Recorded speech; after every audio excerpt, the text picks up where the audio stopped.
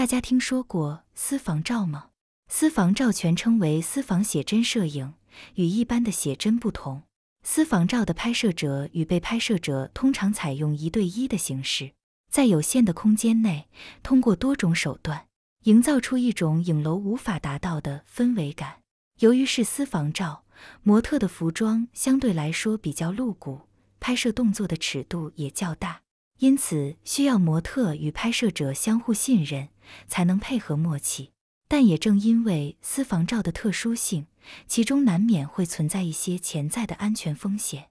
曼姐就在某书上刷到，一位叫小何的女网友向大家分享了自己约拍私房照过程中的不堪经历。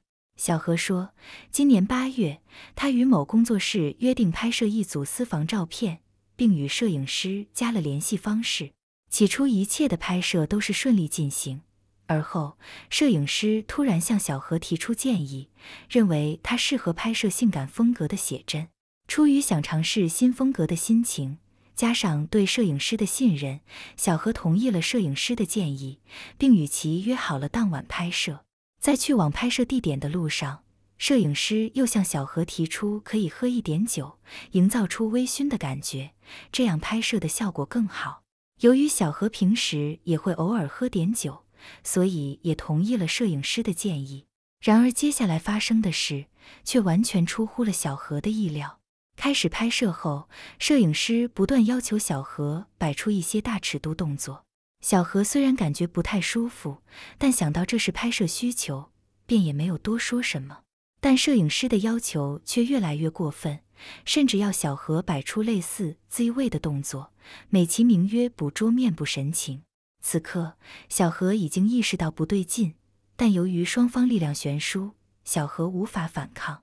于是摄影师更变本加厉，开始摸小何的嘴巴、大腿，甚至是私密部位，最后强行与小何发生了关系。事情发生后，小何选择了报警，并放出了与摄影师的聊天记录。在聊天记录中，小何问摄影师：“我是你睡过最漂亮的吗？我已经结婚了，你睡我会有罪恶感吗？你当时说了不和我发生关系，为什么还是做了？”小何将聊天记录放出后，却引起了网友们的异议。有人质疑，既然小何是被摄影师强迫发生关系，为什么两人的聊天记录却暧昧不清？对此，小何解释说，这是为了套话，让摄影师承认和自己发生了关系。小何说，我作为已婚女性，没有动机和一个刚见面1天的陌生男性发生关系。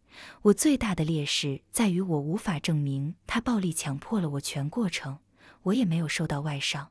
小何表示自己无所谓网友的质疑，只是希望姐妹们能够看到夜晚约拍的风险性。最后，小何无奈之下将账号注销，这件事到此也就结束了。我想说的是，爱美之心人皆有之，想要拍漂亮的照片本身没有错，但做出所有选择的前提都应该建立在安全的情况之下。女性安全一直是人们高度关注的话题。在热播剧《消失的孩子》中，于文文饰演的林楚平就扮演着一个完美受害者的角色。林楚平从小生活在一个幸福的家庭，这样的环境让她成长为一个性格温柔、善良单纯的女孩。但就是这样一个安分守己、洁身自好，一直与异性保持着良好的距离感分寸感的女性，还是遭受了伤害。那是一个再平常不过的周末，林楚平从床上醒来，却发现自己对于前一天发生的事情没有任何记忆。而家中被打开的窗户、解开的睡衣领口、下体的肿胀疼痛，这种种迹象让林楚平意识到有人进过自己的房间，并且通过迷药侵犯了自己。但就在到达警局准备报警时，林楚平却退缩了。他说，当我看到唯一的女警察离开，我就害怕了，因为比起被人议论和怜悯，我宁愿把这件事情永远藏在心里。这件事给林楚平留下了极大的心理阴影，从那以后，每晚睡觉前，他都要在门上上3道锁，并且反复检查确认窗户是否锁好。这样的生活持续了一段时间后，林楚平的心态并没有改观，于是他逐渐意识到，如果不把那个人找出来，他就永远都没办法开始新的生活。于是下定决心的林楚平选择报警，警方最后将犯罪嫌疑人抓获，是林楚平的邻居。原来邻居在帮林楚平装修房间时做了手脚，将衣柜与林楚平的房间打通，以便自己能够随意进出。看到这里，网友们纷纷在评论区留言表示细思极恐。著名慈善企业家 Anu Jane 曾说，安全是一项基本的人权，不应该被视为女性的奢侈品。很多女生在遭到侵害时，第一反应并不是勇敢站出来将此事公之于众，而是觉得羞耻，担心别人会如何看待自己。于是在这种羞耻感的裹挟下，许多女生都会选择沉默，将这份伤痛藏在心里默默消化。可是这样的选择并不是平复伤害的最好方式。委屈、痛苦、压抑等情绪堆积在心里无法排解，长此以往就会让受害者的心情更加低落，甚至产生抑郁等症状。